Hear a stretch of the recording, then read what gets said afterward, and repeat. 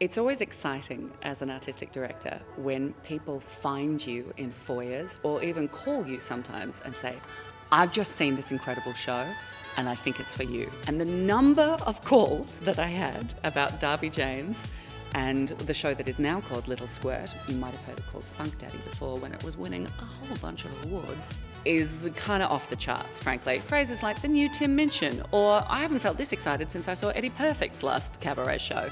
That kind of vibe. Not only will it make you laugh a lot and take you on a beautiful queer existential journey about like, what are we doing? Do we even have a right to be here? Is this okay?